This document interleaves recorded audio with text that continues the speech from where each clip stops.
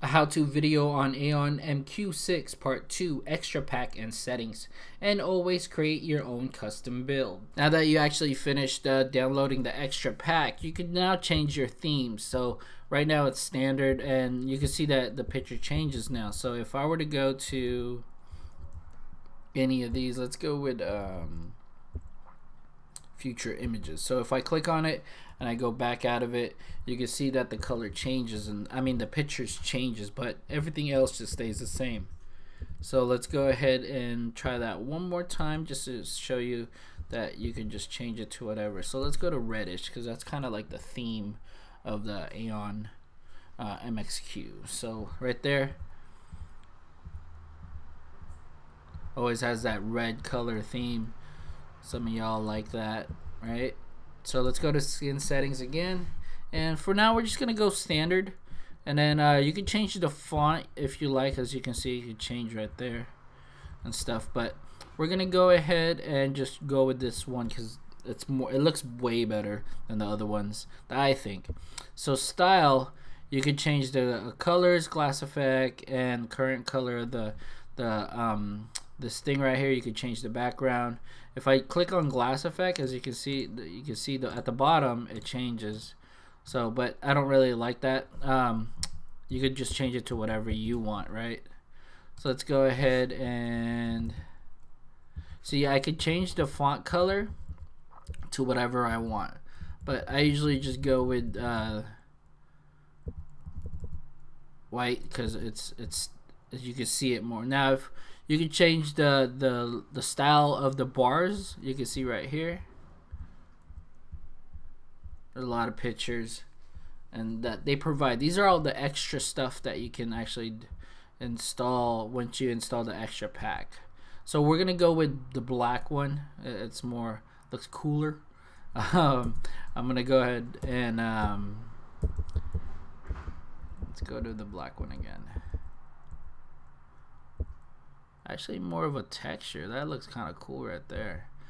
So once I do that, I can actually change the color of it. I'm not sure if you can see that because it's the transparency level. You can see it's changing. But we're gonna go ahead with no color, and then transparency level, as you can see. Because if I go all the way to the right, you can see the full background of it, which is hard to see on the thing. So let's stay with that one, and then let's go ahead and go to colors this time. Here's the sample right here, right? So if I change, you can see that it's changing. And then whatever color you want. Let's go with it's showing you both colors, like the white transparency background or the black one. So we'll go with that one, and then the panel, I don't know if it changes a little. I think the color of the panel changes. As you can see, the whole menu bars changes. Let's go with this one. And transparency level, obviously you want it darker or way, like you can see through everything. I think this one would be better. And then we did the fonts, themes, colors, and then menu labels, media labels, all this other stuff. I'm not going to go through a lot of these. Watch label, you can actually change it to whatever you want. Let's check whatever. So this is way more advanced than the natural, I mean the normal thing that you guys like, or this one, and you can just change whatever you want. Now let's go on to where it says furniture. Furniture is where you could actually you could actually change a lot of these stuff. You can see you could change, we could reset it and then change this stuff. So once you click on one, so if I were to click on this one, I could move it up and down.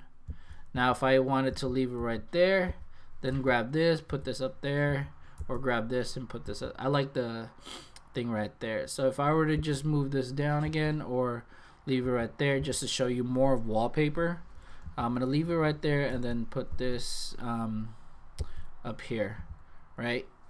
So that's a little bit of the customization that you could do. So if I were to go out of it, now you can see the clock up here rather than down here. You can see my bars are kind of see-through, but you could still actually see it depending on the background color. So let's go back to it again. Now let's go to main menu settings, right?